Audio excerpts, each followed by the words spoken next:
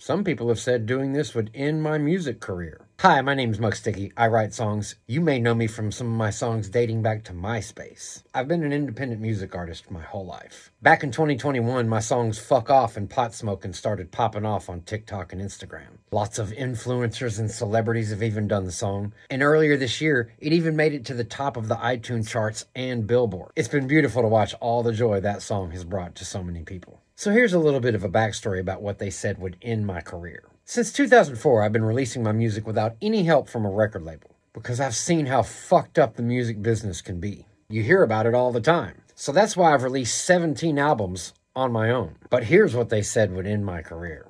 Many of you know I hold the world record for the most consecutive days wearing pajama pants. But last year, me and my producer came up with the idea to set a new Guinness World Record. So on June 28th, I'll be setting the Guinness World Record for the most albums released on the same day by the same musical artist when we drop 10 albums. This has never been done before by any music artist ever. And many people I've spoken to in the music industry said I'm crazy for doing it. They said nobody's going to listen to it, which is why it's going to end my career.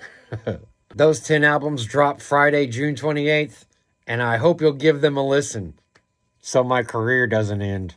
And if the people in the music industry don't like it, they can fuck off. After all, it is a Guinness World Record.